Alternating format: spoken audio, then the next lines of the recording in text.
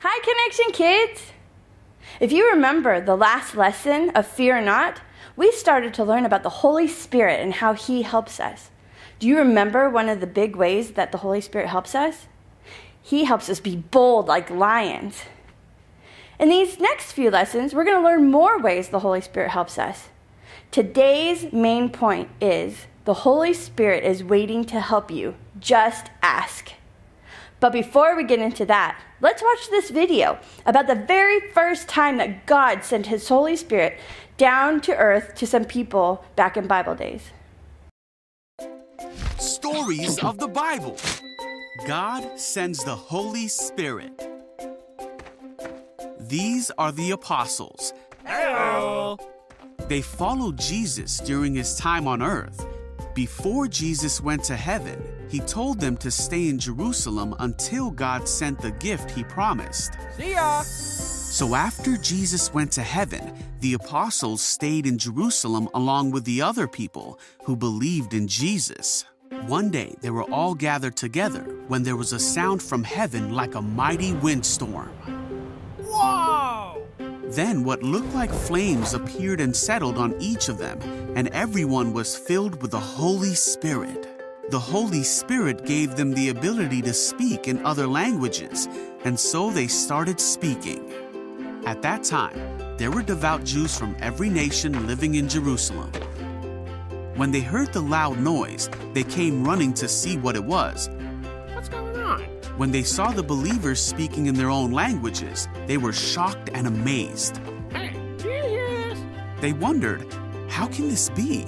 These people are from Galilee, and yet we hear them speaking in our own native languages about the wonderful things God has done. What can this mean? Nah, whatever. But others in the crowd didn't believe that it was really a miracle and thought the believers were just acting oddly.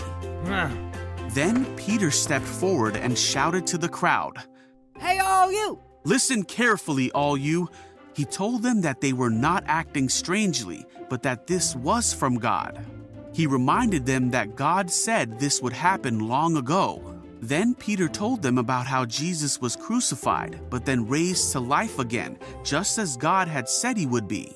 He told them that Jesus was now in heaven and that God had given the Holy Spirit to them, as He had promised. Peter's words changed what the people thought and felt, and they asked, "Brothers, what should we do?" Peter told them, "Each of you must repent of your sins and turn to God and be baptized in the name of Jesus Christ for the forgiveness of your sins. Then you will receive the gift of the Holy Spirit." Wow! Peter continued to preach to the crowd for a long time, and those who believed what Peter said were baptized. 3,000 people were baptized and added to the church that day. Then all the believers listened to the apostles' teaching and practiced what they taught. Hey! They met together in fellowship, shared meals, and prayed together. They were amazed as the apostles performed many miraculous signs and wonders.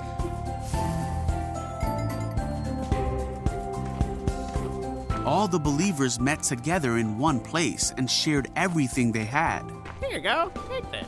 Ah, thank you. They helped those in need, Here, this for you. Thank you. worshiped together at the temple every day, met in homes for the Lord's Supper, and shared their meals with great joy, all while praising God and enjoying each other. And each day, God added to their fellowship those who were being saved.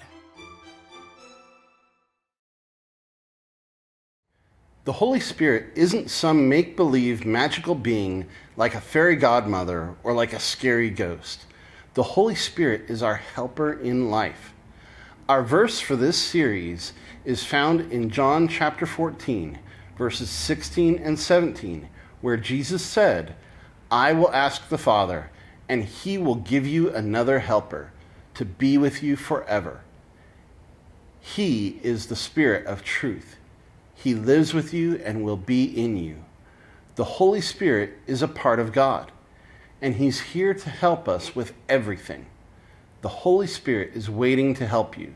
You just have to ask. So what does it mean that the Holy Spirit is waiting to help? Do any of you know who Siri is? I'm sure you've heard somebody talk to her on their phone, or maybe you have yourself.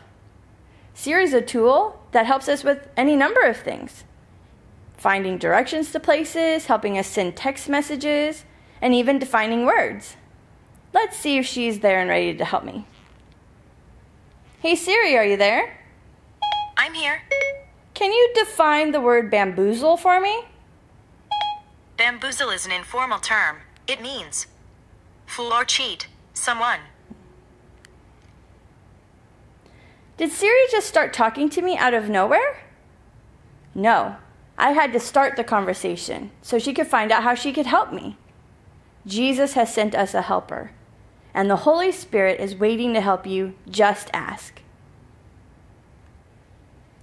The Holy Spirit doesn't help us send texts or get directions for us. What kind of things do you think the Holy Spirit can help us with? Well, what about when you don't know what to do? Or when you need boldness? The Holy Spirit helps you to pray and talk to God. Just ask.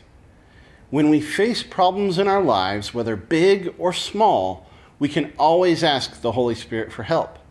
But just like Siri is always waiting to help you out, you have to speak to Siri and ask for what you want or need, right? If I never ask Siri for help, then I never get any help. I have to ask, like this. Hey Siri, are you there? I'm listening. Can you help me get directions to Djibouti? Getting directions to Djibouti. And the Holy Spirit is the same way. He is waiting to help. We just have to ask.